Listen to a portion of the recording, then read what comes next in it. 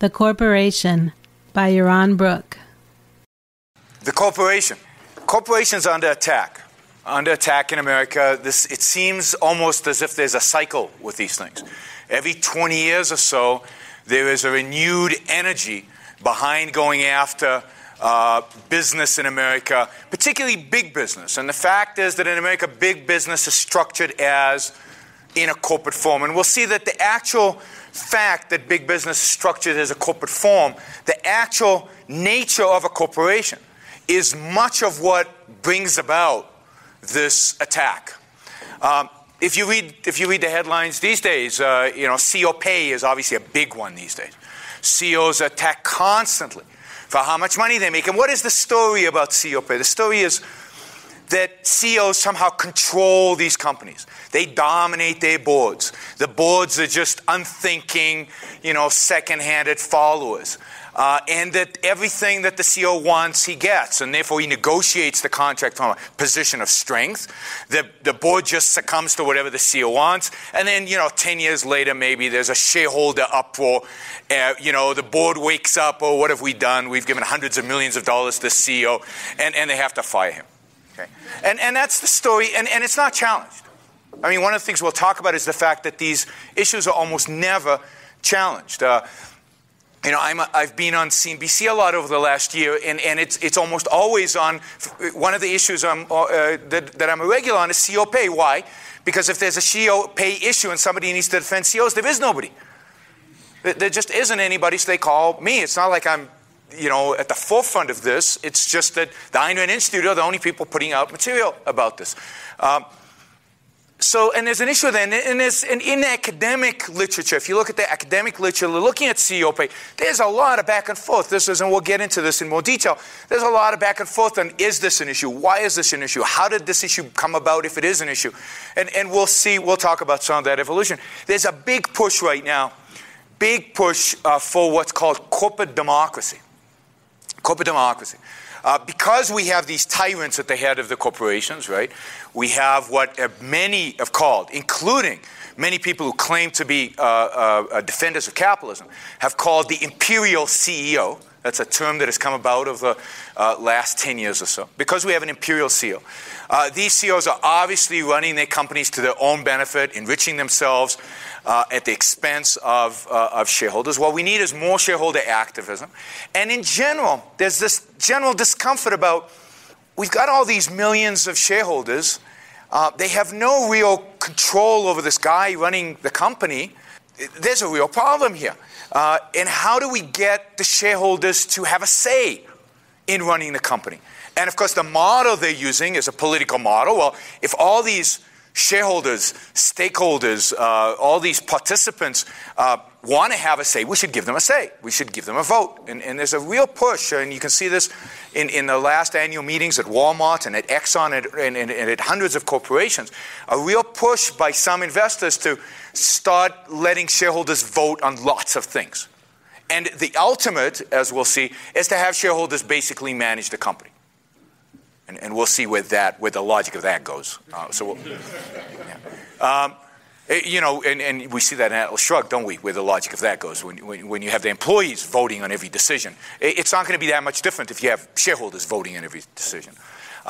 So you've got a big push on corporate democracy. But what's interesting about this push is it's made in the name of property rights. It's made in the name of shareholder interest. Obviously, these managers aren't maximizing shareholder wealth enough. What we need is to get the shareholders whose wealth they're supposed to be maximizing more involved in the process so that we discipline managers to maximize their shareholders. But what's interesting is the same people advocating for corporate democracy, so supposedly the advocates for wealth maximizing behavior on the part of the managers, are exactly the same people who are pushing managers to be stakeholder friendly and to enhance their social responsibility. Exactly the same people.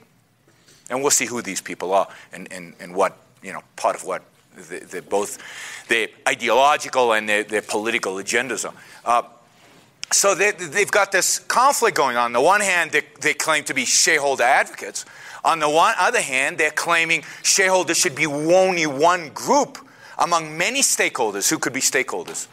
Right? You could have employees, you could have suppliers, you could have the community, whatever that is. You could have spotted owls. All of those are potentially stakeholders in a sense that they are impacted by decisions made by the CEO. So there's this interesting conflict that these so-called shareholder activists have. On the one hand, going for wealth. On the other hand, going for its destruction, almost explicitly. So on the one hand, standing up for shareholders. On the other hand, saying, well, shareholders aren't that important. And again, nobody calls them on this. Nobody actually makes a big issue of it.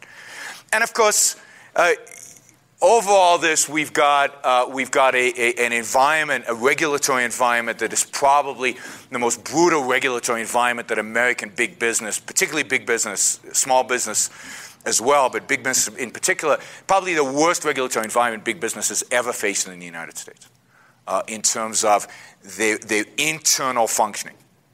We've got a lot of activities that are being allowed to be deregulated. The airline industry was deregulated. The trucking industry is deregulated. To some extent, banks are being deregulated, or at least re-regulated. The rules are being changed. But in terms of how the corporation functions internally, there's never been more regulations on American business as there are today. Sarbanes-Oxley, which by one estimate that I saw is going to cost the U.S. economy north of $1.5 trillion. That's with a T, is the latest of these regulations, but this is a trend from the 1930s on. And a lot of it not only has to do with the regulations in place, but a lot of the regulatory environment, the burden placed on businessmen has not only to do with the rules, but how they're enforced. There are periods in which the enforcement is lax, in which when interpreting certain rules, the interpretation tends to be more liberal, more open, letting businesses do more, and then the periods where the interpretations tend to be more stringent, more constrained, and we definitely have been over the last 5, 6, 7 years in a very tight regulatory environment, and then add Sarbanes-Oxley onto that, and you've got enormous burdens on American business. So that's kind of the world we face. And what's interesting is that the attack on business at almost every level comes from every quarter. There are no defenders, there are no significant defenders of business out there, and particularly when you talk about corporations, and we'll talk about why this animosity in particular to the corporate form.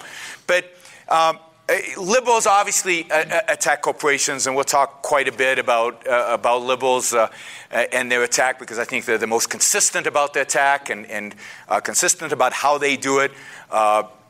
In looking at this, the attacks on corporations obviously go back, well into the 19th century. But I'd say in modern times, the most significant event, and the most significant advocate for attacking big business and corporations has been Ralph Nader. And I've been shocked in doing my research how influential Ralph Nader has been. The attacks that I see today in the newspapers, for example, the issue of corporate democracy. The issue of corporate democracy was introduced by Ralph Nader in 1973. And in a book in 1970, he did 2 books, one in 73 and one in 76. It was actually discussed in Congress.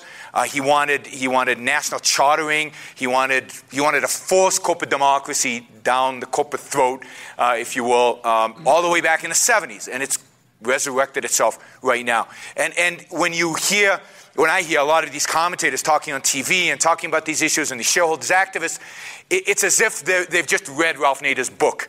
And it just shows how ideas, even bad ideas, or maybe primarily these days bad ideas, just spread and have an impact on the culture in ways that you can't even imagine, and where people don't even know the root of their ideas.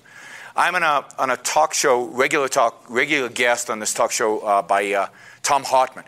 Tom Hartman is a fire-breathing, leftist, anti-business, and all his arguments I've learned doing this research are all straight out of Ralph Nader's book.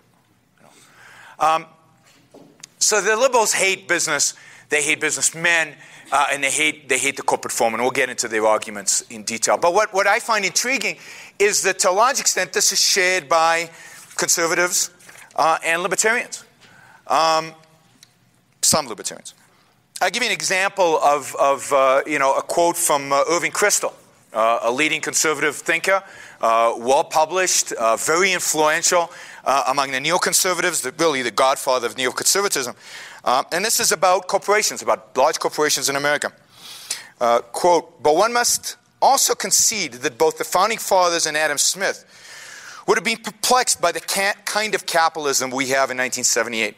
They could not have interpreted the domination of economic activity by large corporate bureaucracies as representing in any sense the working of a system of natural liberty in quote, taken from Adam Smith. The large publicly owned corporation of today, which strives for immortality, corporations have, they can last forever, they don't have a sunset, which is committed to no line of business, but rather seeks the best return on investment, which is governed by an anonymous oligarchy, would have troubled and puzzled them, just as it troubles and puzzles us. And they would have asked themselves the same question we have been asking ourselves for almost a century now. Who owns this Leviathan? Who governs it? And by what right? And according to what principle?" He goes on, "No other institution in American history, not even slavery, has ever been so consistently unpopular as has the large corporation with the American public. It was controversial from the outset, and it has remained controversial to this day." This is from a leading conservative thinker. Take libertarians. The Libertarian Party's platform, to quote, it also proposes to, quote, "abolish the limited liability shield laws to make corporate officers and stockholders fully responsible for the corporation's actions." And then, in an article in the Journal of Libertarian Studies, quote, "First, the private right to free incorporation conflicts with individualism inherent in liberalism." He means liberalism in the classical liberalism sense. "Second, free private incorporation contravenes the basic liberal and common law principle of personal responsibility." Okay. So, not only are they, usual attacks on big business, and I'm sure you've heard objectivists talk about the attacks on big business. They attack the selfishness of the profit motive and so on. Here the attacks are of the corporate form itself. There's something wrong inherently, they're telling us, with corporations. They're not responsible. There's some kind of Levanthian that the American people hate, and yet, and the Founding Fathers would despise. Adam Smith, indeed, as quoted, was not a big fan of corporations. So he wrote negatively about the corporate form. But then again, Adam Smith wrote in 1776 when the corporation was a completely different entity than the corporation is today. Again, we'll see some of that history. So, the question that we're going to try and answer in this class is why all these attacks? What is the nature? What is the more fundamental nature of these attacks? And is there anything to it? Is there something wrong with the corporate form? And we're going to go over kind of all their arguments and discuss them and see and deal with each one of them. And some of these arguments, just to give you kind of an overview, as I said, they question the very legitimacy of the corporate form. Many, particularly on the libertarian side, and certainly the liberals and the conservatives agree with this, claim that the corporation is the creation of the state. It's an arm of government. And that's the libertarian attack on the corporation. It's an arm of government. It's a creation of the state. It couldn't come about in a true free market, and therefore it's a bad thing. The liberals say it's a creation of the state, absolutely, and therefore, what would the liberals say? If it's a creation of state, therefore, the state should regulate it, should control it, should dictate its actions. And the conservatives agree basically with the liberals, just they want to control it less.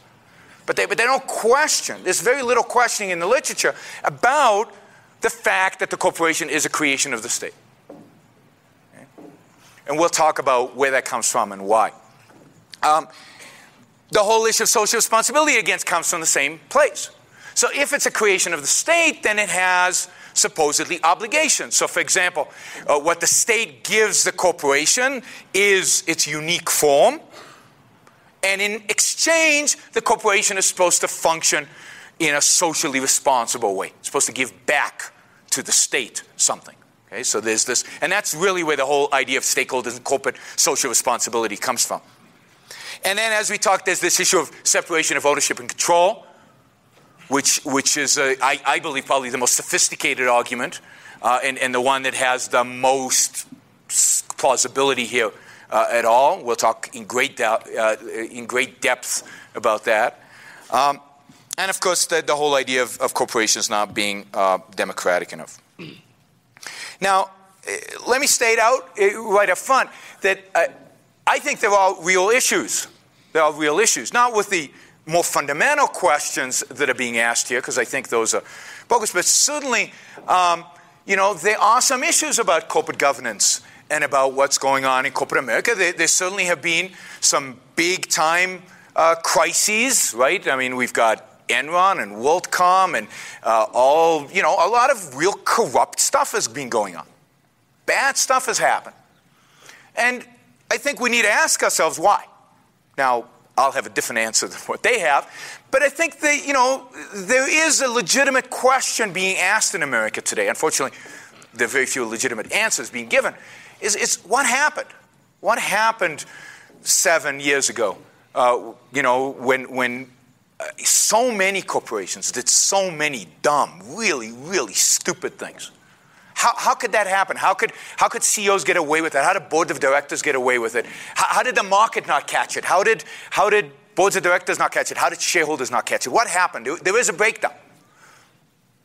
And once in a while, you hear about even in this issue of COP, you hear about a situation with COP where you go, that doesn't really make sense. What's going on? What's happening here? So I do think there are some issues that we're going to have to resolve and deal with. I'm going to place the blame, as I said, in a different place than where other people have. And I think it's important to note right off the bat that as a background to all of this, the background to all the accusations and all the problems and all the attempts to delegitimize the corporation, and, these shareholder meetings that are getting rowdier and rowdier. If you've seen video of the Exxon annual meeting and the Walmart annual meeting, I mean, they're getting more and more aggressive. And a lot of the bad stuff is getting passed. That is, a lot of the bad stuff a majority of shareholders are now voting for in many businesses. In the background of all this, it's crucial to note just how well American corporations have done, just how productive they've been, how phenomenally well the stockholders, these shareholder activists, have done. If you invested in the S&P in the Dow Jones Industrial in 1982, anybody want to guess what multiple of your money you would have today, in spite of the big collapse in 2000? Anybody know what the Dow Jones Industrial bottomed in 1982? What did it bottom at? 879. What's that? 879. 879. I think it was something close to that. In the 800s. What's it at today? 13,500. So the Dow Jones Industrial is 30 of the largest corporations in America. That basket of 30 corporations has gone up in excess of 15 times. So $1,000, and I'm excluding dividends here, $1,000 invested back then would be $15,000 today. Okay. And if you go back to stock market performance from the Great Depression, or go back stock market performance even from the 50s or 60s, stock market, i.e. return to shareholders who are invested in our what are called public corporations, has been phenomenal. Why? Why has it been phenomenal? Because these corporations have been incredibly productive. They've been incredibly profitable. They've made money. And all these shareholders scrambling these days and making a ruckus have made a fortune. The pension plans, the insurance companies, the mutual funds, the people who invest in mutual funds have all done well. And there's no question, in my mind at least, that the success of the American economy over the last 150 years is to a large extent brought about by the efficient, effective functioning of corporate America and the brilliance of the CEOs that have run those companies. So all these attacks are not, yes, we had a crisis in 2000. Yes, 30-some-odd companies went bankrupt. I don't know how many CEOs committed fraud, backdating options, stuff that shouldn't have happened. Okay? But put that in the context of the achievement of corporate America over the last 100, 150 years, even of the last 5 years, even of the last 25 years, 15 years. I mean, slice it any way you want. The achievements are, you could slice it in a way that was negative, but almost every slice you take, the achievements are phenomenal. Yeah.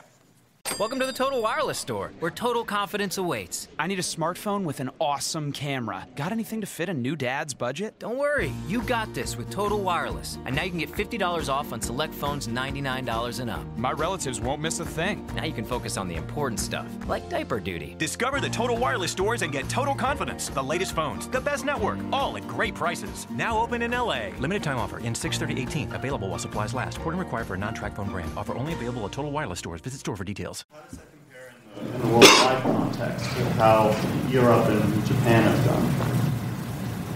That's a good question. How does it compare to other countries, how Europe and Japan have done? Because one of the things I find is that a lot of these critics say, yeah, but in Japan they do it this way. And in the 1980s, particularly in the late 1980s, there was a big push to the kiwatsu, which is the Japanese form of corporation. That's the solution. That's the way we need to go, because Japan is so much better than the United States. And these days they're talking about corporate democracy. The shareholders do a lot more in London, in the British markets, have a vote on a lot more things than they do here. So the big example is, look, in Britain they're way more advanced than we are. They're doing more of this.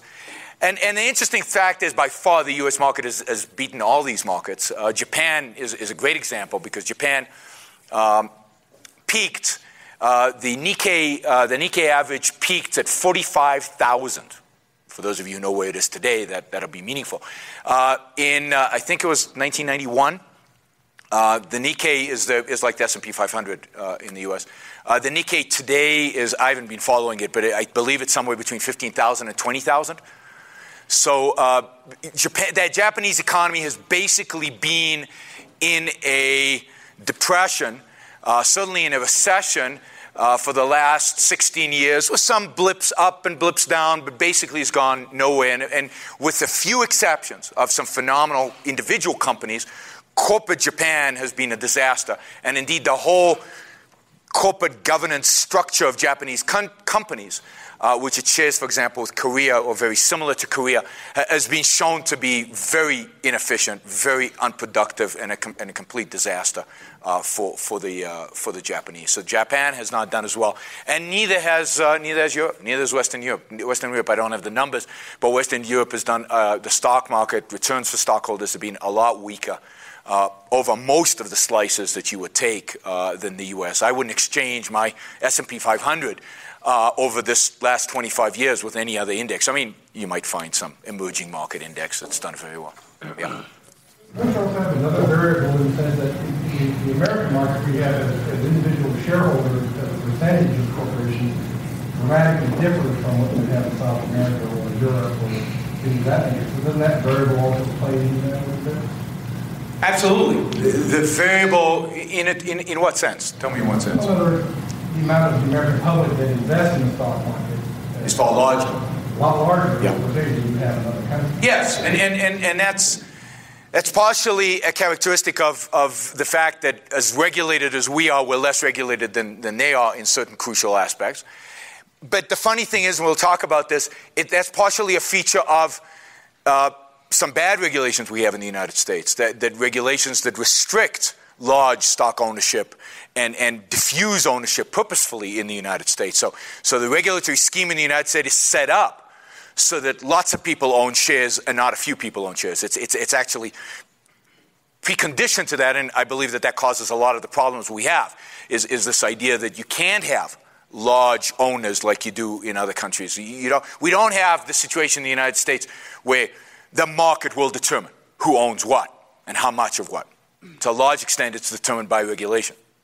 Okay, so, but we'll talk about that. But yes, the fact that these stock markets haven't done as well in these other countries might have hurt individual investors less than if the ownership would have been dispersed. But I don't think the fact that ownership is dispersed has affected prices any differently, because I think those markets are as efficient and sometimes as inefficient as the American market is. Okay. Yeah.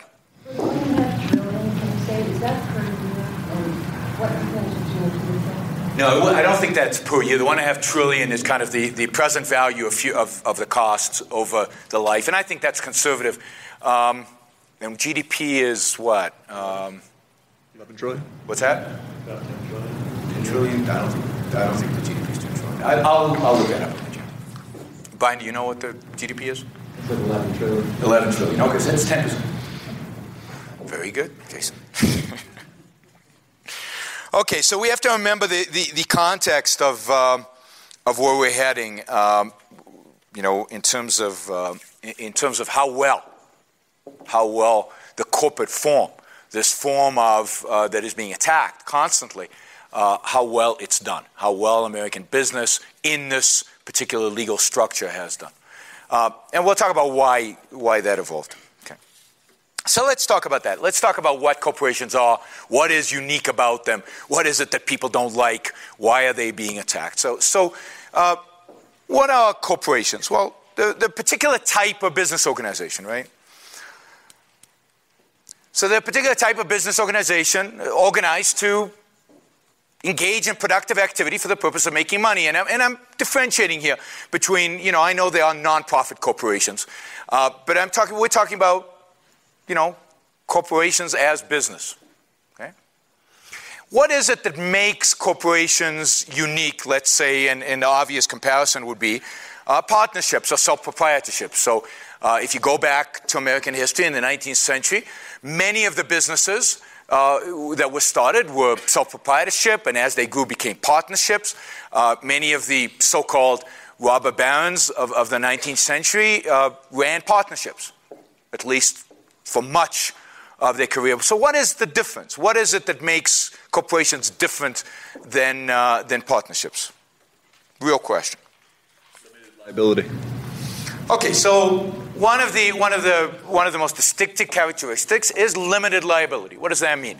It means that when you invest in a corporation, you're placing the capital you're placing at risk, the money you're placing at risk is that investment.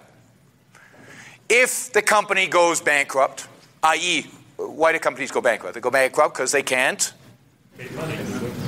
Well, it's not really they can't make money. That's the cause. But what actually caused them to go bankrupt? When they can't pay their debts. When they can't pay their debts.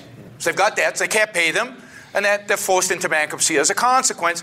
So there's a gap between what the corporation has and the amount of debt, right? So let's say the corporation has assets worth $100 million, but the debt is $200 million.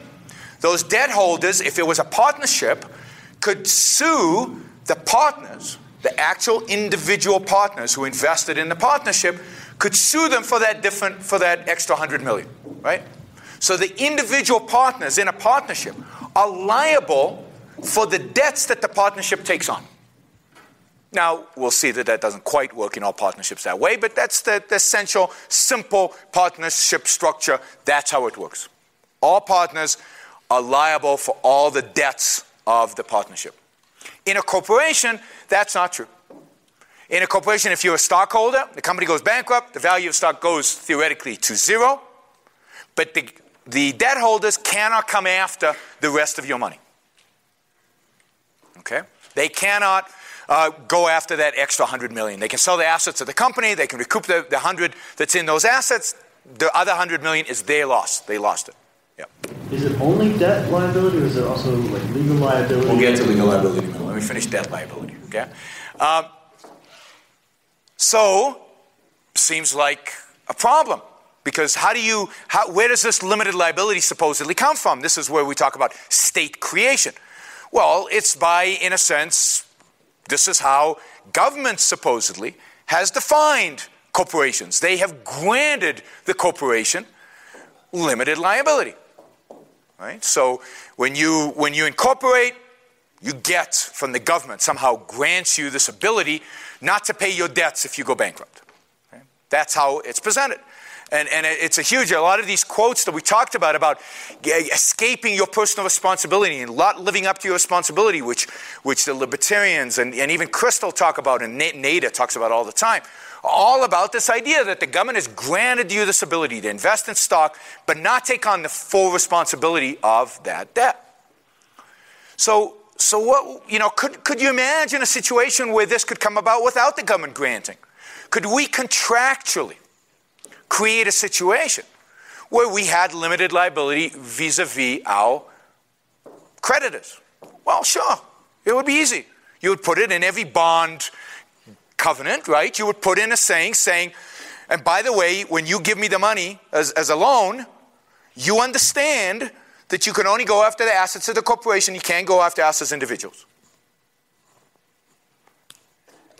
And that would be contractual. And then the creditor would have a choice. What would be the choice? Either to loan you the money or not. And you might even observe in the market different rates, right? You might observe that a partnership and a corporation with exactly the same risk, the partnership might get a better rate. Why? Because they can go after not just the assets of the partnership, assuming the same size, same number of quantity of assets, and the same type of project, the same risk. You're assuming a lot of things, right? But the partnership, they can go after the assets of the partners as well as the corporations. So there's more assets in a sense to go after.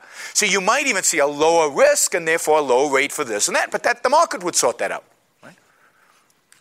What's happening now? What's happening with corporations today? Well, all we've done is we've made this an implicit contract. That is, when you lend money to a corporate entity, and for example, one of the things the law requires is that you state that you're a corporation in your name. It has to be, LTD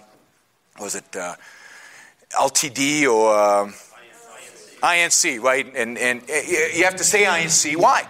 So that the world knows, your creditors knows that you have a limited liability. That when they lend you money, this is what they should expect. So all the law has done is codified a contractual thing that could have come about without, and indeed did, and indeed does, because even partnerships have limited liability. Anybody think of an example of a partnership having a limited liability? Most law firms. Most law firms, most investment banks, and all venture capital firms. So, for example, how does a venture capital firm work? You have a general partnership, and they have unlimited liability. But then where do they raise their money from? They raise their money from what are called limited partners. And those limited partners have limited liability. And indeed, you have to register that with the state. Now, why would you have to register the limited partnership with the state? Why do you have to register a corporation with the state? To let the world know that it's limited liability. So there's no funny games, there's no shenanigans. Everybody who does business with you knows that there is limited liability. And indeed, the limited partnership form, this market creation of limited liability goes back to the Renaissance. You can find the Medicis and other bankers in the Renaissance creating limited liability. They didn't call it that, and it wasn't quite the same legal structure, but something similar to limited liability structures in order to create limited liability. And why do we like limited liability? What's good about it? Take risk. Yeah, it reduces the risk of the funders, which makes what available? More capital. You get more capital. More people are willing to part with their money because the risk of loss is just the money they're parting with, not their whole entire net worth. So it makes available much larger pools of capital. Okay? So limited liability is a market solution. Formalized, recognized, identified by corporate law, but not created by corporate law. Okay. Let me answer this other. Oh, is this still about debtors? Yeah. And isn't it the case that even with LLCs and Incs, someone loaning money can require owners to personally sign where they're not comfortable taking that risk? Absolutely. You see that all the time in small corporations, one-man corporations or a small business that incorporates. At the Institute, I know, we're a corporation, right? Not-for-profit corporation. I have to, with our credit card company, I'm the signator. That is, my personal wealth is at stake, signing, because they won't. You're right. They realize, particularly for a not-for-profit, that the assets are limited and they want somebody else to sign off on it. So yes, even there, the creditors, when they want to, can circumvent the issue by requiring somebody to guarantee your debts. So yes, the market, again, the market has solutions to these things. The market has evolved in particular ways to solve these issues. But you see, I mean, I'm not talking about quotes from libertarians from, 100 years ago. I'm talking about this is now, writing about this. And to them, this is, and we'll talk about it a little bit why, but this is still somehow a state organization, the corporation, because it grants limited liability. And they can't imagine this market evolving. Thoughts? Were you going to? I was just going to say, so I think you said that limited liability increases risk. Yes. It seems it would be more accurate to say actually it distributes the risk. Because now lenders are taking on a little more risk. Oh yeah, it reduces the risk to equity, to the providers of capital on the equity side. It actually increases the risk to providers of capital on the debt side. So all limited liability does is redistribute risk. I mean, it doesn't make risk go away. It just redistributes it. But to the shareholders, it reduces risk. And that's why they're willing to provide the capital. And that's why you have large businesses with millions of shareholders. Imagine if you didn't have limited liability. I would have to be concerned about the wealth of every other shareholder who owned the same company as I did. Because if I turned out to be the richest shareholder, they'd come after all my assets. And indeed, in a partnership, this is why traditional partnerships are structured in a way as that, the partners control the addition of a partner very closely. They want to know who he is, his character, not just his character, his net worth. It's very, when you form a partnership, you want to be very clear on who else is with you in that partnership. Okay? And again, partnerships have evolved to much more complex organizations than the simplified, partnership that kind of is imagined in corporate law. But in a simplified thing, every partner every partner can sign a check. Every partner has responsibility. Every partner can make a decision for the partnership, and every partner's assets are at risk, and therefore the wealth of your other partners is important. When you buy shares in the stock market, do you care how rich everybody else is? No, because they can't come after your personal assets. So it's not relevant, the wealth of the other participants. So it reduces your personal risk as a shareholder. But you're right, it doesn't reduce risk qua risk. Okay? Torts. Okay. Limited liability, the next level in the limited liability argument is, well, if I slip and sue the company for whatever, for all the damages because it was their banana or it was... Or, these days, it doesn't have to even be their banana. They just have to be the deep pocket in a radius of 100 miles for me to sue them. And now, let's say I sue them for more. The court decide that I deserve more than the entire assets of the corporation. They can't go to the shareholders to get money to reimburse me.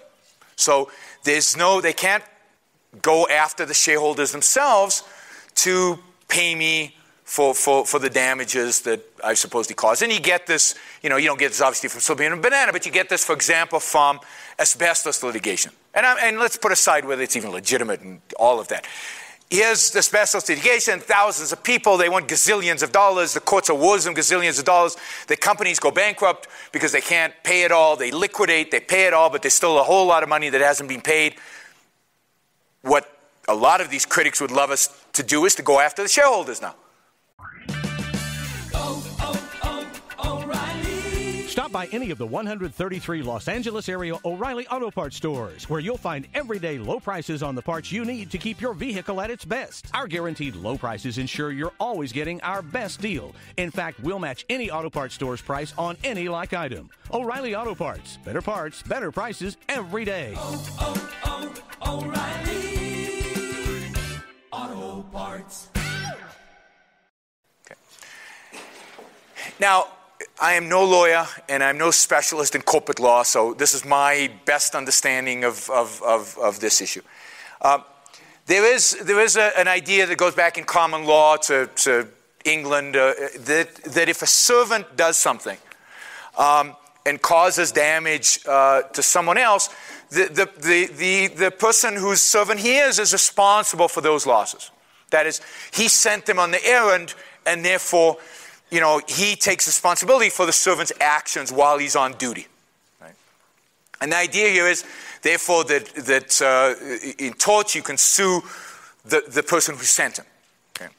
And therefore, the idea is, so the owner, if you will, of the business is responsible for the actions of his employees while they're employees. Okay? And so the idea here is the shareholders are the owners, and therefore you should be able to pierce the corporate veil, they call it, and go after the owners. But this is the difference.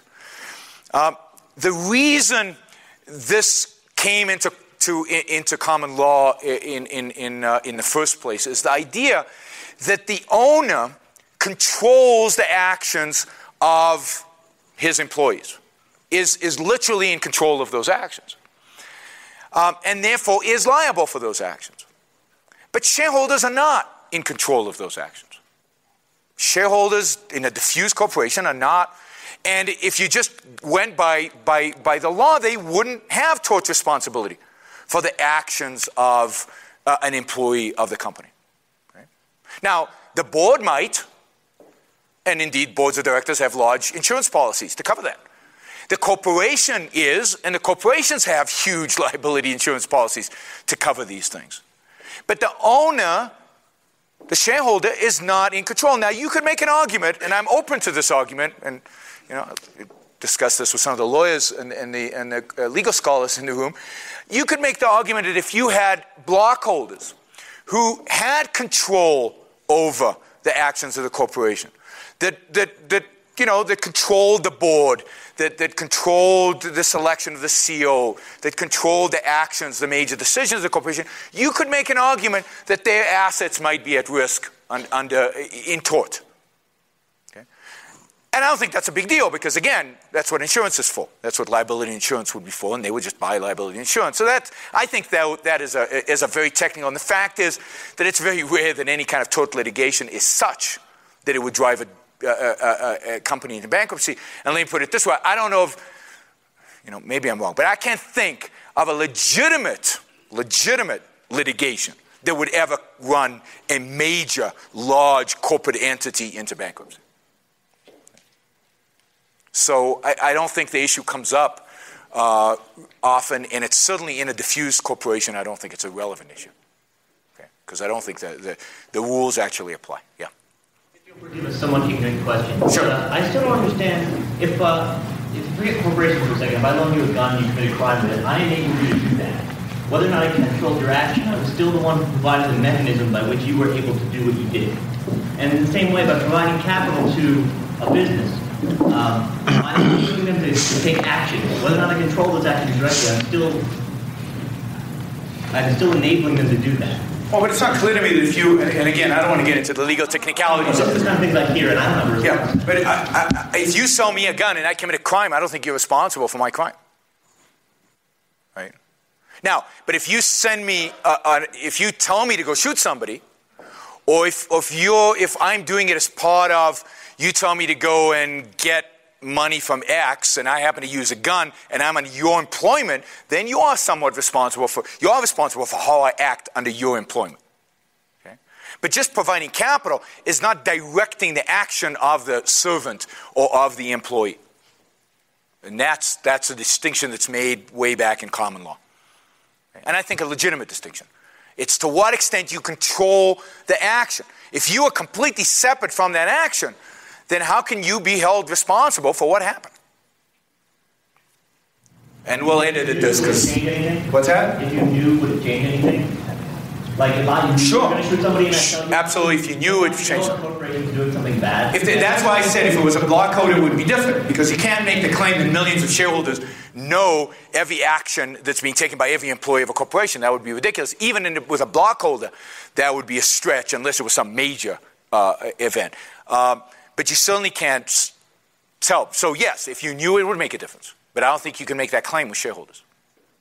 Yeah. I think another powerful distinction proprietors, partnerships, corporations made, really in the aspect of tax law. Tax law is Yes, I think that's absolutely right. That there is a difference, another difference between sole proprietorship and a partnership and ultimately a corporation is in tax laws. And indeed, tax laws penalize corporations, right? And penalize associating with corporations, right? Because you're taxed twice. You're taxed once at the corporate level and once at the shareholder level, right? The dividend, is taxed, both as income to the company and then when you get it as a shareholder as a dividend, right? So corporations have a huge disadvantage of tax in the context of tax law. So any other questions about limited liability? Is there a limit on criminal liability? It sounds like everything you said so far is civil issues. Again, I think the criminal liability would only apply if you knew. So if you were somehow in control and you knew, then yeah, there would be criminal liability. But if you don't know and you haven't put anything in place that would necessitate, where you could expect criminal behavior, then no. Well, actually, following on that question, isn't the corporation considered its own entity? So if there's a criminal act by the corporation, it's the corporation that gets charged, not the officer? Yes, and this is the second big difference between partnerships, between partnerships, sub-proprietorships, and corporations. Corporations are considered legal entities. Okay? But if it's criminal, they're going to go after the people, they're going to go after anybody certainly the board members and the managers. There's no question. So, but let's deal with this entity. There's this notion of if it's a partnership, when you're signing a document, you're doing it in the name of the specific individuals who are partners. Goldman Sachs, let's say, when it was a partner, it had the names of the partners in its title, right? Goldman Sachs et al., and the rest of them, right? So it was every time you signed a document, you were supposed to be signing it in the name of every one of those partners. Goldman Sachs Corp partnership, suppose he doesn't have a legal identity. So the assets that Goldman Sachs owned were owned by the partners. Okay.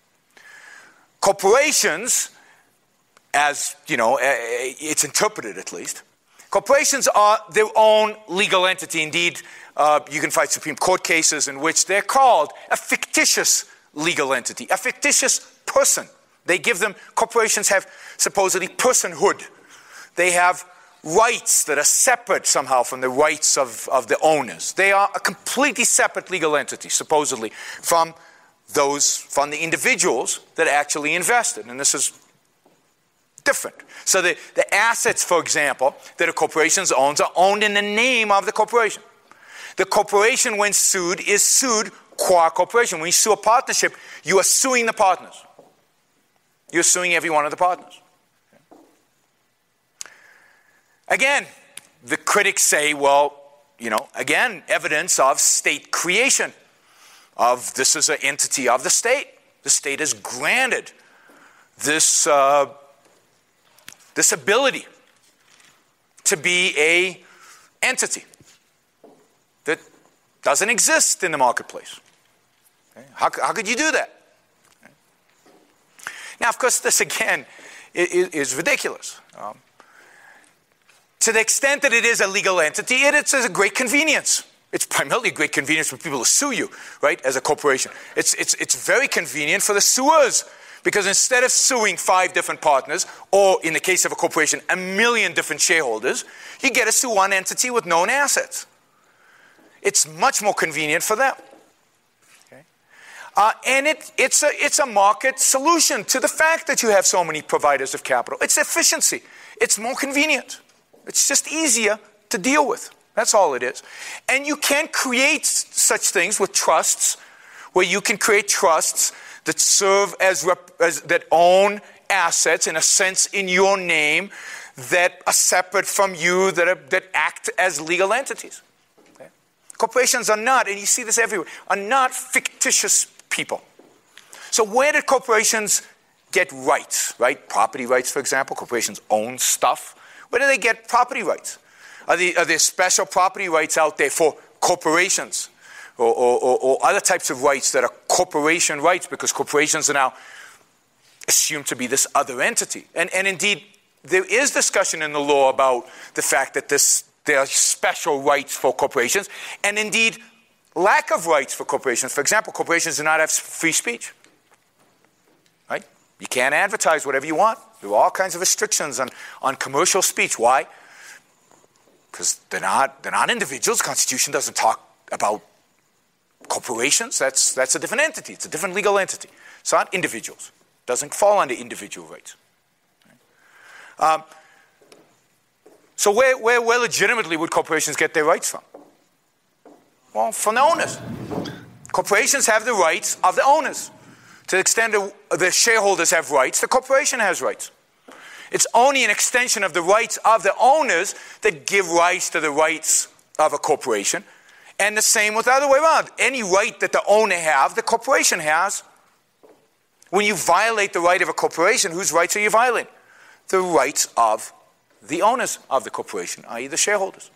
And the fact that they have limited liability, or the fact that their ownership is a specific form, it's not the typical ownership of a physical asset, it's different, it's more of a contractual type ownership relationship, doesn't make any difference. It's still true that they are the owners and that their rights flow through into the corporate entity. Okay? So, the fact that they are their own legal entity is not an issue of state creation. And then the third one is, partnerships end when a partner dies, when a partner leaves. Again, there are all kinds of ways around this. Goldman Sachs has existed for for decades as a partnership. Accounting firms existed for decades as partnership. So lots of ways around this. But again, the traditional partnership ends when a partner goes bankrupt, when he dies, when he leaves. The partnership is those specific people identified as partners, and when one of them's out, the whole thing falls apart. Corporations, on the other hand, have indefinite life. The state has granted them indefinite life. They can exist forever. Stop by any of the 133 Los Angeles area O'Reilly Auto Parts stores, where you'll find everyday low prices on the parts you need to keep your vehicle at its best. Our guaranteed low prices ensure you're always getting our best deal. In fact, we'll match any auto parts store's price on any like item. O'Reilly Auto Parts. Better parts, better prices every day. O'Reilly Auto Parts. Again, this is an irrelevant and bogus claim. You can create that in a market setting. Partnerships have, and it's irrelevant. What difference does it make? But these are kind of the kind of accusations that are made about it. And the last one is, this issue of ownership and control.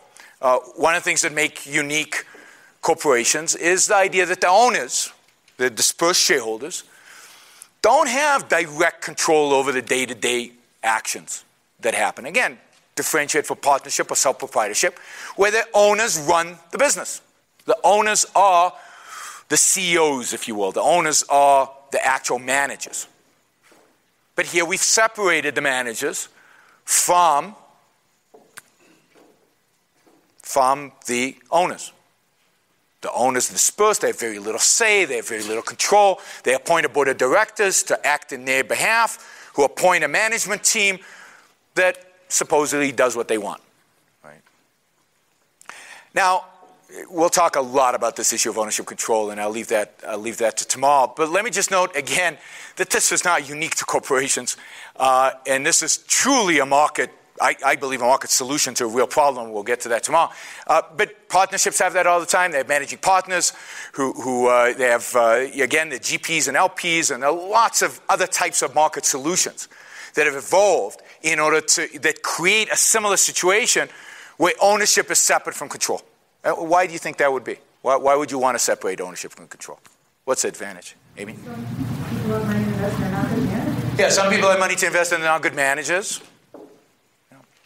I mean, this is a wonderful evolution of division of labor. I mean, it's a great market innovation, the separation of ownership control. The idea is that there is such a thing as being a good manager. There is such a thing as a profession of management. And that doesn't always coincide with having the capital. And what the separation of ownership control has allowed all of us is all of us can now be shareholders without having to be great managers. Okay? We can hire an expert. We can hire specialists. Just like we hire specialists to take care of our health care and our taxes and our legal issues, we now hire a specialist to run our company. Okay? And that's what they're complaining about. They're complaining about us hiring a specialist. That's what ownership, this issue of ownership and control boils down to. Okay? And yet, that's what Crystal was saying. Who runs these things? By what right? Who gave them the authority? You know, this is a big deal. Now, we'll see that there are some legitimate issues that come out of this separation of ownership control, but we'll see that they're mostly created by regulations, not by any kind of market phenomena. Now, we talked a little bit about this, but why did all this evolve? Why do we have these corporations? Why is this form so prevalent, popular? Why do we have so many corporations? Why are they the biggest companies in the world today? Corporations.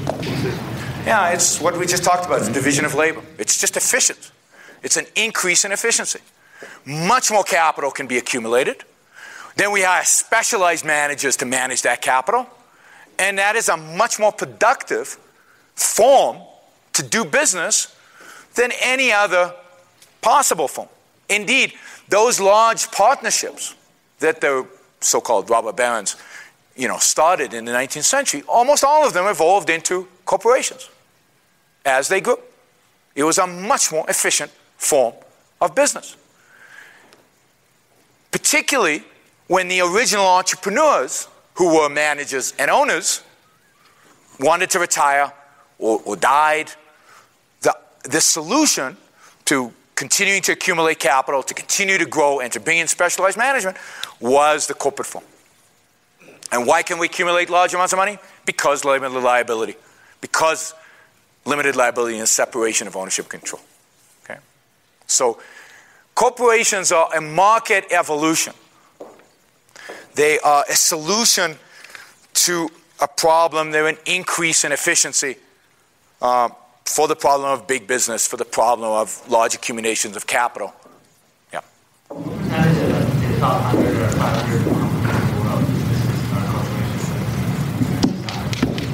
So, and we need to separate here between corporations and public corporations that actually issue shares out to public, because I think all of them are going to be, I would say all of them are corporations, and most of them are public corporations. Almost all of them are public corporations.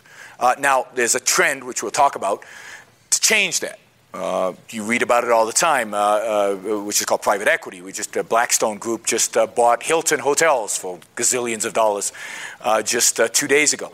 So we're seeing a lot of these public corporations go private and kind of leave this area of large numbers of shareholders and so on, and take on a slightly different form. They're still corporations, but now they're private corporations versus public corporations. But I still think that overwhelming majority of the top 100 are going to be public corporations. Maybe the entire top 100. I'd have to look into that. Yeah, I mean, even the largest of these private equity, the largest private corporation is Koch Industries. And I don't think Koch Industries it's certainly not one of the top 20 in size, maybe not one of the top 100, and that's the largest in the U.S. And then you've got Cargill. Cargill, I think, is number 2 in terms of the top private companies. Somebody was starting to say something. Hearst Corporation? Hearst? I don't think, no. Coke is by far the biggest. Okay. And this is not Coca-Cola. This is a different Coke. With a K. What's that? KOC, that's right. They are the largest private company in the United States. Okay? So, in my view, corporations are an association of individuals.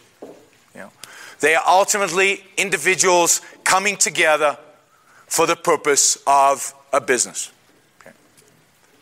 And for the purpose of providing capital for business, this is not any different than a partnership.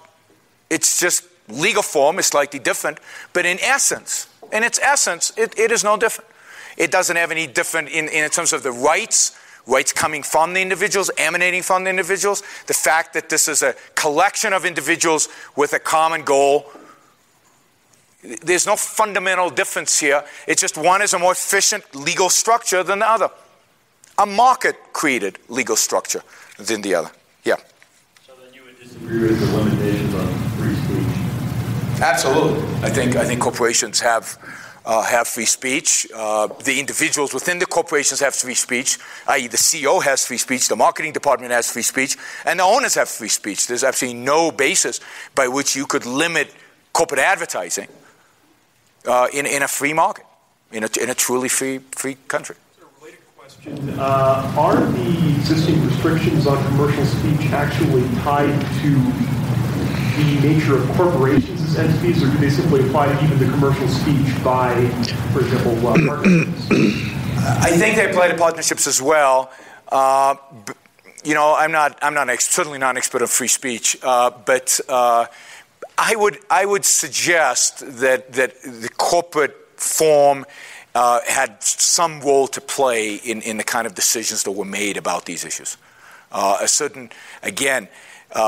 The idea that the rights don't flow, and the idea that this is somehow a separate entity that owes the state something, that has some obligation towards the state. Yeah. Can you just give me a quick example of the regulation of speech?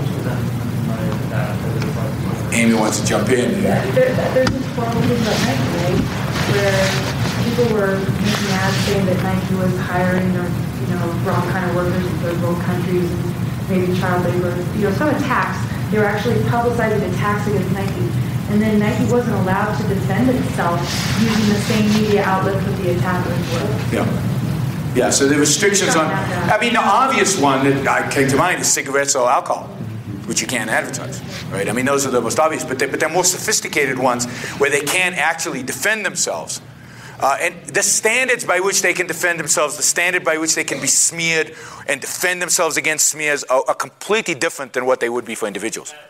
Is it the corporations in general, or just the tobacco industry? It might be. Oh, it's tobacco industry, it's alcohol industry, but no, it's businesses. The form in which, take the drug industry. Look at the kind of advertising the drug industry has to abide by. Is it because they're corporations, or it's because they're businesses? Businesses. Because they're businesses. An individual proprietorship would be subject to the same rules, I think. I think that's true, but again, when they were initiated, I think it was corporations, probably. Political speech and commercial. Yeah. So, I mean, an attorney falls under these rules, well, you can't advertise the services as freely.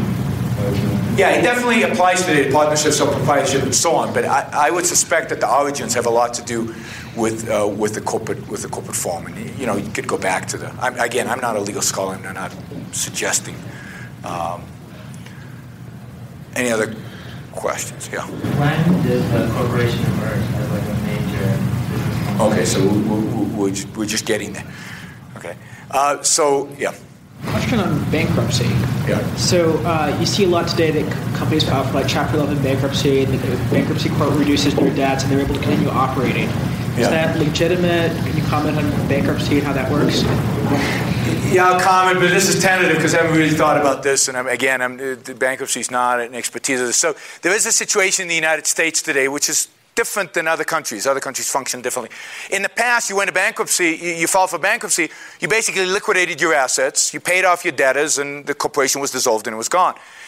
Today, you have the ability to file Chapter 11, which allows you to go under, in a sense, court supervision, where you restructure, you pay off what you can, and you restructure, and you come out as a different as a new corporate entity, new shareholders, and so on. And I'm torn about this in this sense.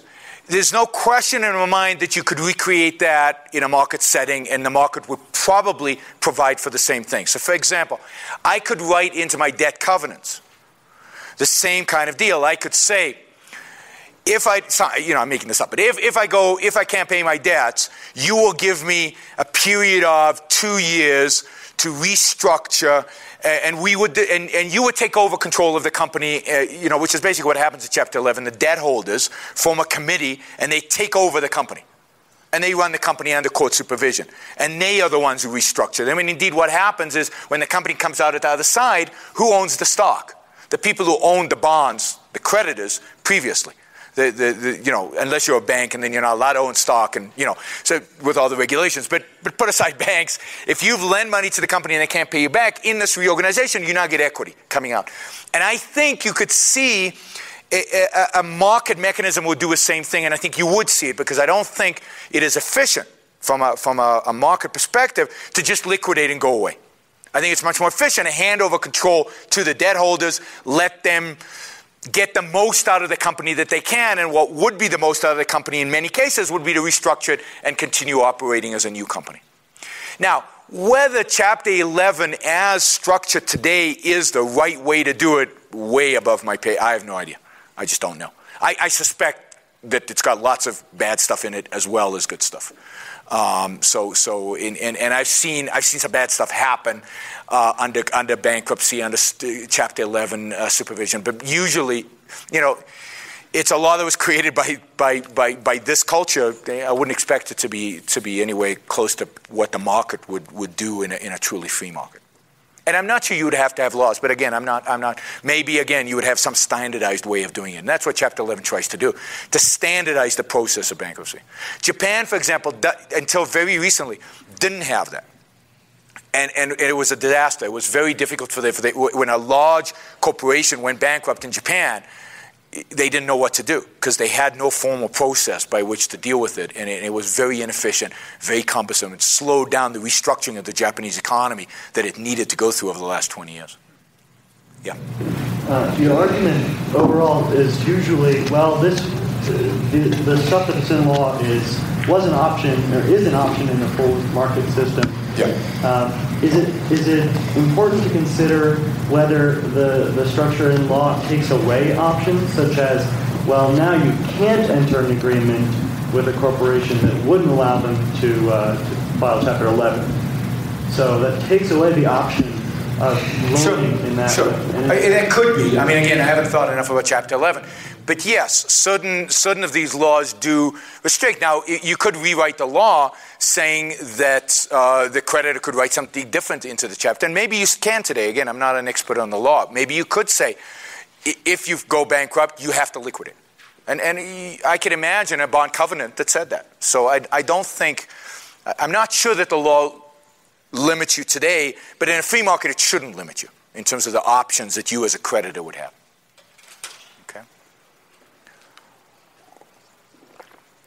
Okay, let's do a little bit in terms of the history here of a corporation. I'm not going to do a lot in terms of history. How are we doing on time? 20 minutes? Thanks. But I think, again, this is related, the history is related to this notion of, is a corporation a state creation or is it a market creation? Because people use the history a lot to claim that it is a state creation.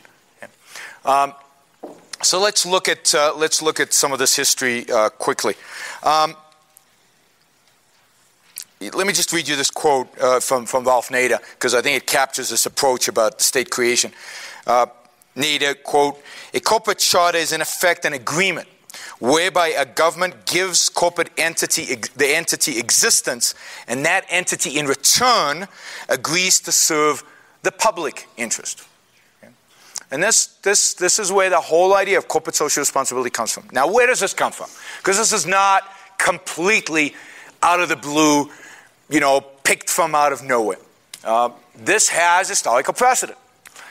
When is the idea, the concept of corporation first used? Well, it's first used in the late Middle Ages. It's first used with the idea of incorporating cities, incorporating guilds, incorporating churches.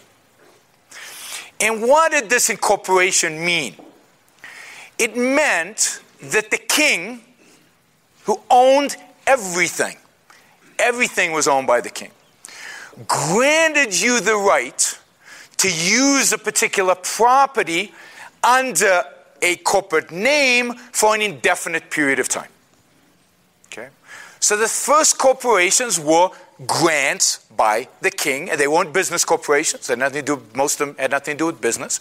They were legal entities that were created in order to do something. Collect taxes was usually the case, right? And that's how they created these municipalities. The thing that unified a municipality is it had one tax collection agency that then took a cut and passed the taxes on to the king, right? So that's kind of the original idea of the corporate entity. And it comes from this notion of the absoluteness of the king owning everything. The king grants a concession. He grants you the right to do something with his property, right? And indeed, this theory of the evolution of the corporation is called the concession theory of the corporation. It's all about the state, represented by the king in those days, granting you the concession to act in a particular way. The first business corporations were the same thing. The first business corporations engaged in trade.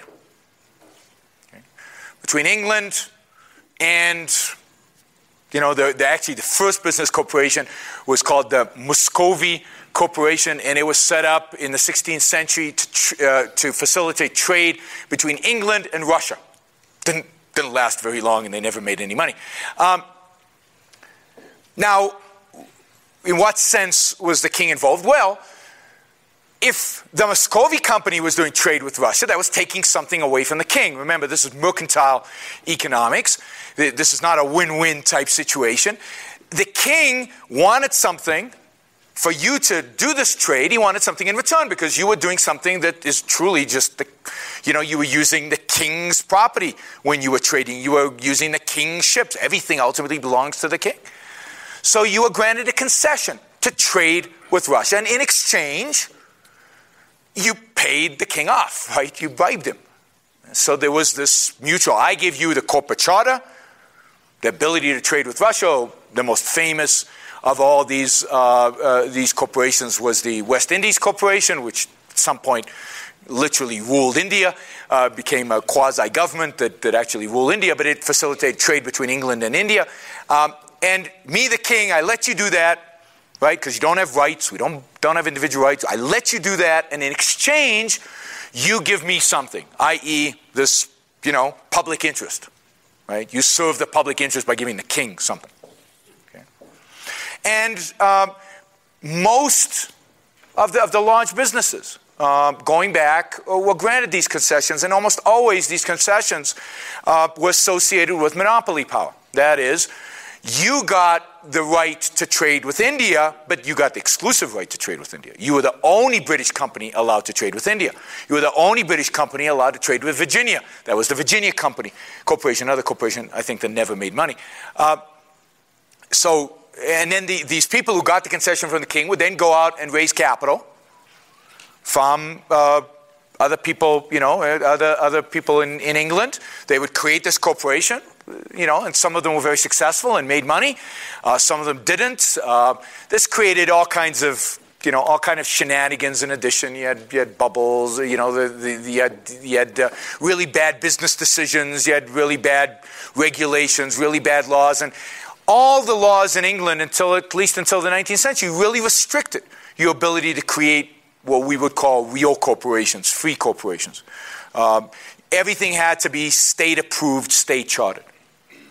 Even in the United States, it's really interesting, and I encourage you to take Eric Daniels' course on capitalism in America in the history, because it's always fascinating to go back to the early part of the 19th century and look at kind of the economy and how it functioned and how uncapitalist it often was. We kind of idealized the 19th century, but there was a lot of bad stuff going on in the early 19th century, and indeed, the first corporate entities in the colonies and later in the States were based on the same principle.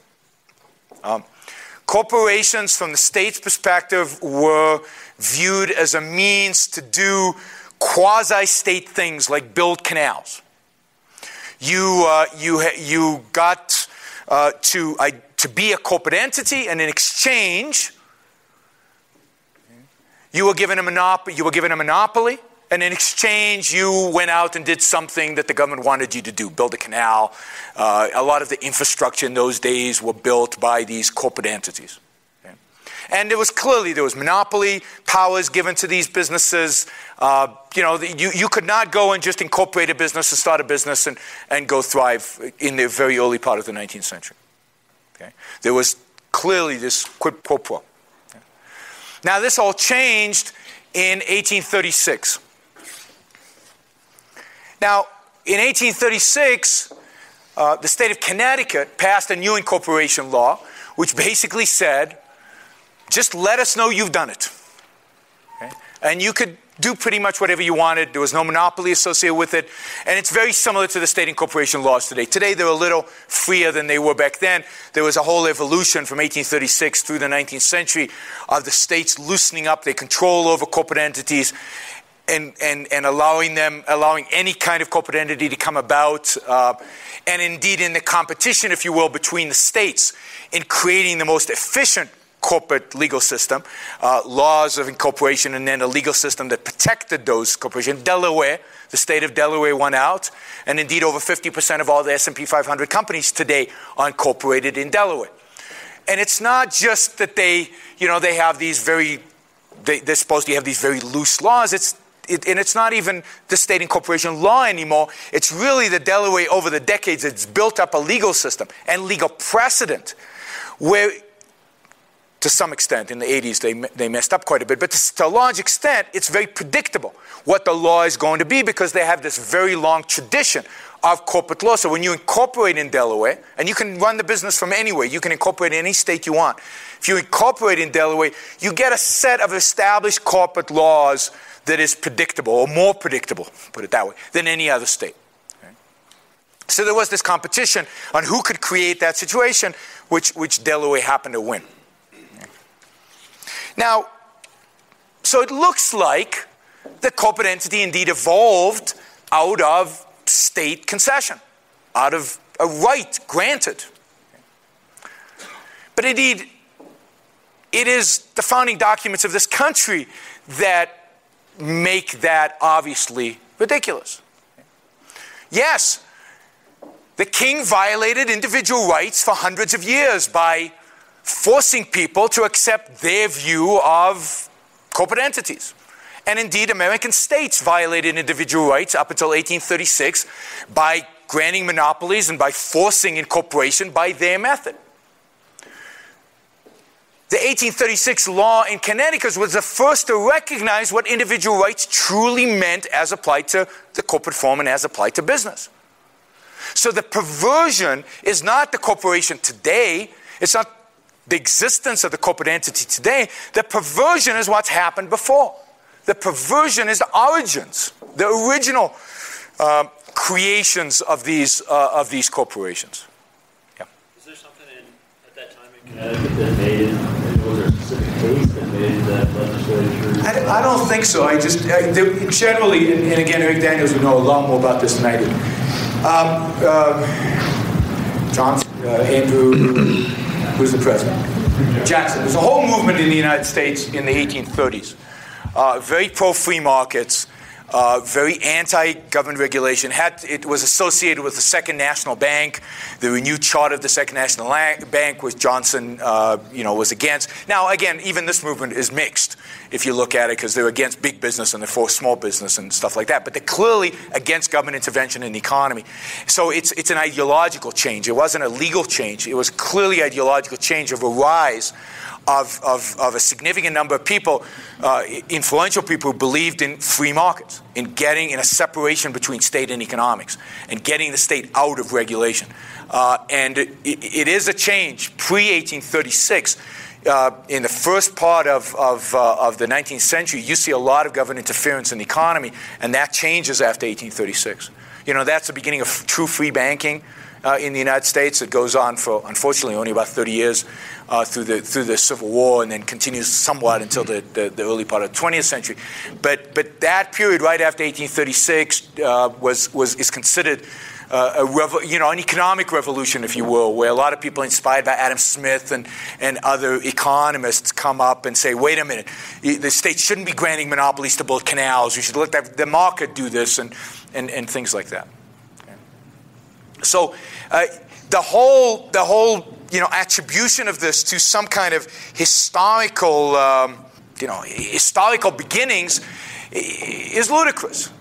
And it rejects basically the whole basis on which this country was founded, which is the basis of individual rights. This is new.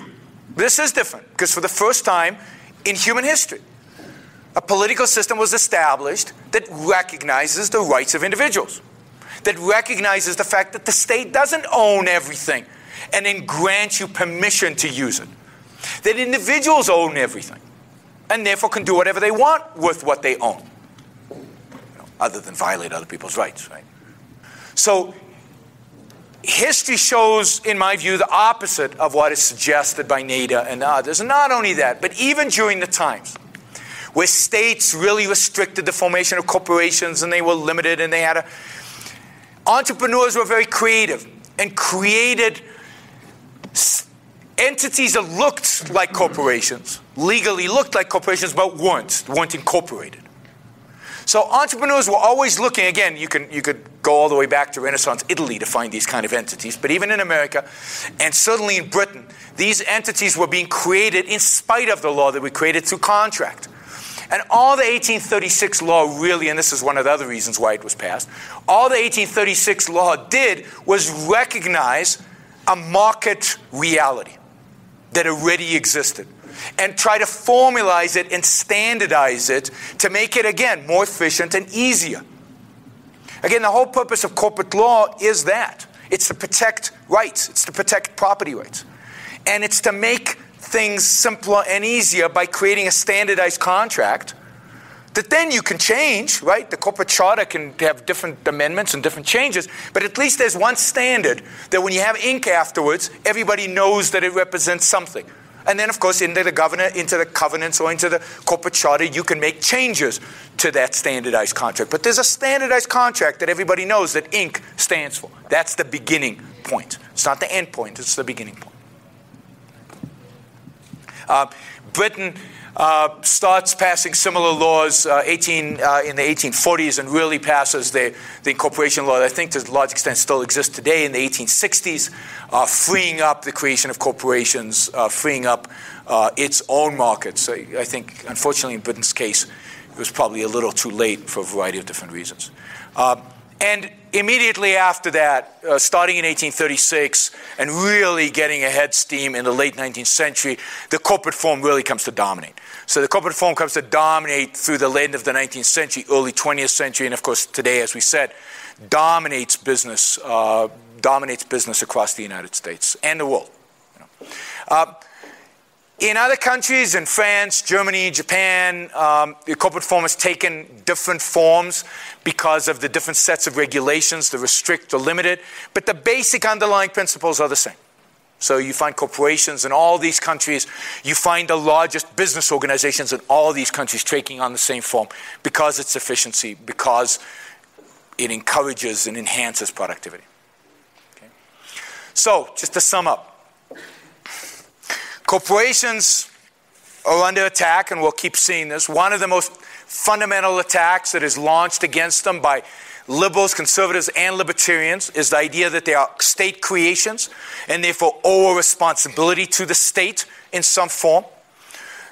This is complete nonsense. There's absolutely no basis for this. It is a denial of the existence of individual rights to claim that. Of course, that's never stopped liberals, conservatives, or libertarians before. All the characteristics of a corporation that supposedly the state grants them in this creation are characteristics that could be created and actually were throughout history created in a free market, in a market form. These are all relationships that could be recreated contractually. Okay? There's nothing special in that sense with this corporate entity. And as we've seen, it is incredibly productive. It's been incredibly successful. It is a dominant form. So the question now remains is, are there any issues? You know, is everything they say about corporate governance and COP, is it all nonsense? Is it all bogus? Is it just to be dismissed? And we'll pick up on that kind of trend tomorrow and the day after. And I'll just open it up for questions now. I think I have a question over here. I'm just going to ask, should the progress go such that the government gets out of the picture entirely? Doesn't the corporations just are market? No, I don't see a reason for that, because I do think the law has a role to play in creating certain standards. I think that if the government just went away, I don't think much would happen. I think it would be less efficient. I think, again, you could create these. But there is a certain value to having these this body of law that's based on certain legal principles that says this is how we deal with issues that come up when you're a corporation. This is how we deal with issues when they come up when you're a partnership. Because, you know, you still need a legal system under capitalism, right? So you need, and I think that you need some laws to anchor this. You need to standardize, again, these standardized contracts, these standardized understandings.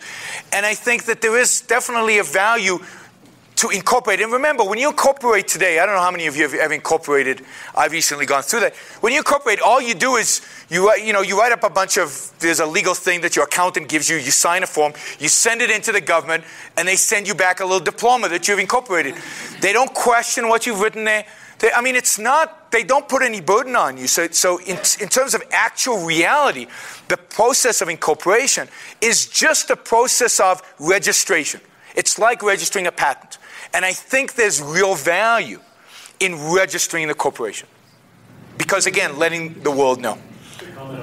Tom Bowden gave a whole course where he talked a lot about the value of standard contracts back in 2001. Okay. And I recommend it for that purpose. Yeah. Well, I was going to make a similar comment that, when you're standardizing human relationships among, individuals, the same concept applies to like marriage, things like that. Yeah, there's a standard marriage contract. And the state doesn't create marriage because they have a standard marriage contract, right? It hasn't created marriage. It's just created a standardization. And people can ignore it and have different contracts, and they can live in a capitalist world. They can have 3 wives and 4 husbands and create some kind of legal entity. It's just not a marriage, but they can create some kind of legal relationship that binds those 7 people together in some kind of other form. Good luck to them is my view, but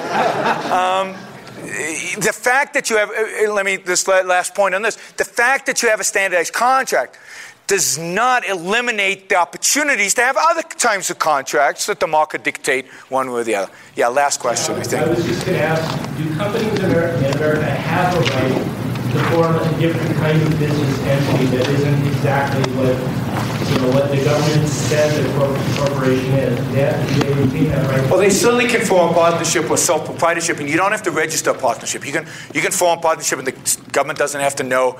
For tax reasons they do, but for non-tax reasons they don't have to know. So you can form other entities. Now, what kind of legal protections will you get? Again, you'd have to ask a lawyer. I'm not sure. Okay, thank you all. I'll see you tomorrow.